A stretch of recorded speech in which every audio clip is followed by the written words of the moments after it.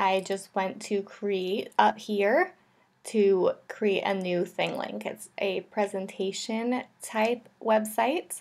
And what I'm going to do is I've already started my own ThingLink, but if you wanted to create yours, you start with like an image. You can upload, use a web address, use Facebook or Flickr, and you just take like an image. Like if I were using this chicken image, I would just copy and paste the link to it. I'd put it in here, and then it would, then I would click tag this media, and it would take me to over here. So you have your title up here. You can do like life cycle of a chicken. So that's your title. You can search for content up here. So, you know, if you do like chicken hatching, you can see, you know, they have like YouTube videos. I guess you can even do like music with it, or links, YouTube videos, links, music, pictures.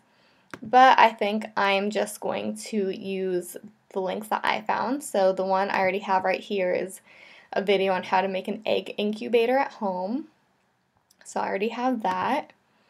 And then I found this cool video of like a chicken hatching from an egg. So I think I want to include that into my ThingLink. So I can put it right here showing sort of like the egg going to the chick. And then I can put the image just right there and it shows up. It can be chick hatching from egg. You can see you need some, you need to upgrade to use some of the services, but you can use most of the services with a free account. Then you just save the tag, and then it's right there. You know, with my chicken image, you can copy and paste that as well.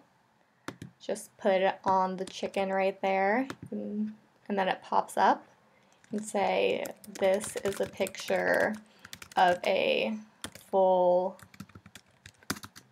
grown chicken. You can save that tag. And the settings, you can see it can be unlisted because you can search for other ThingLinks if you want to. And you can do like, you can allow someone else to edit as like a group project.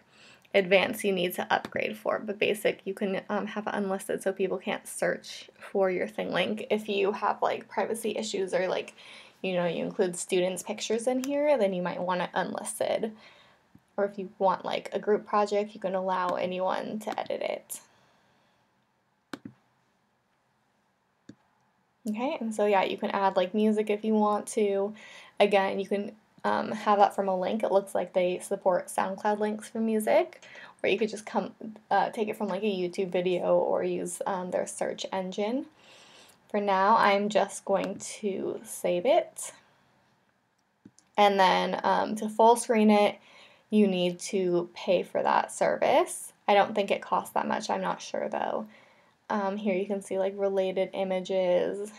Yeah, but if you just look over here, you can see your images. I also created the other day a, let's see,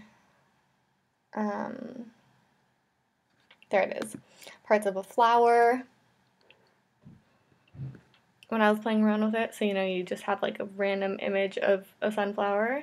You can say, you know, this part of the flower is like where you can have like sunflower seeds. You can tell students that this is a petal, what the leaves are used for, that the stem works like a straw, so it kind of, you know, helps them visualize like what the parts of the plants are used for. You can use it as like a teacher or as a student.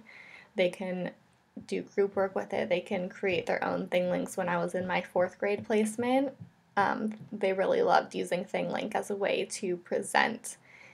And it kind of forces you to not use too much text because it's so image focused, which is nice. And then here's the search engine if you want to look at other people's ThingLinks. So you could look at like the Giver.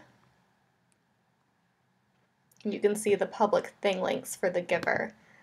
and you can look at what other people did with the book. Like they just created sort of like a book report here, probably done by a student. So yeah, and one other thing is you can put students into your group. You can invite students with a code, and then you can access all of their thing links from here. So you don't need to have students logging in and out of their accounts. You can just have it as like you're the teacher. As you can see, you can set it up as you're the teacher, and then have your students join your group so you can just like show their thing links, and it's an easy way for them to access their thing links if they're presenting in class.